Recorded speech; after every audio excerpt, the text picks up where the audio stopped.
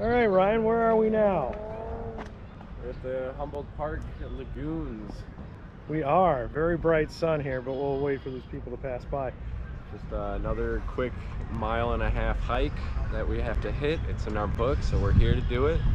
Kind of cool. They got paddle boards to rent that are shaped like geese, and also bikes for rent. 2-person bike, 3-person bike. There's ice cream being sold. Ice cream?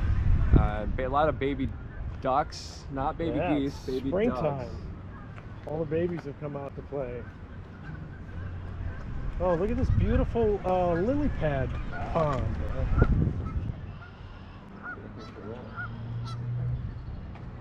So this is Humboldt Park. I mean, this is a 200-acre park in the middle of Chicago, the west side of Chicago.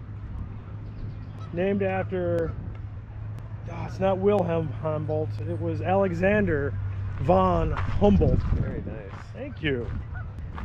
And Mr. Humboldt was born in Berlin in 1769. I'm pulling these facts out. You got it. You got it down. Back then, there was no Germany. There was no German Confederation. That was not for another 100 years.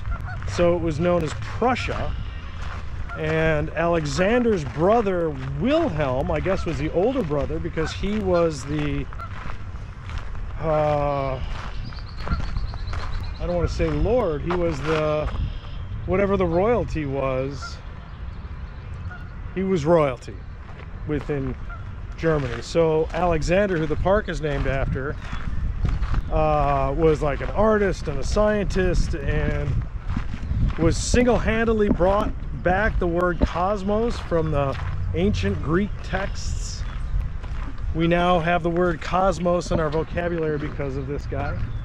And he traveled all over the United States. Environmentalist, mathematician. I mean, this was a dude. This guy had everything going for him. And he never made it. What was it, polymath? Poly something. Yeah, poly something. Well, you know, in math there's a lot of polys. Polygon. I'm super excited to be here. And what a beautiful, man, that's the coloring, the sun setting, just beautiful. Hold on for a sec, let's just hang out here because there's some kids. So this is just beautiful. We'll get some more film here. We're going to be walking around all the ponds. So we started at the pavilion, we're walking around this pond, and then I guess we cross the street and there's more ponds across the street. That's Sacramento Boulevard. Sacramento Boulevard is the street next to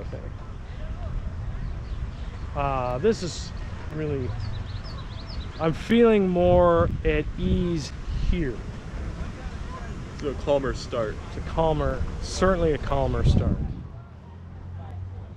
And it looks just like, you know, kind of the 1800, early 1900s, like what a park would look like, or what we have been told a park would look like.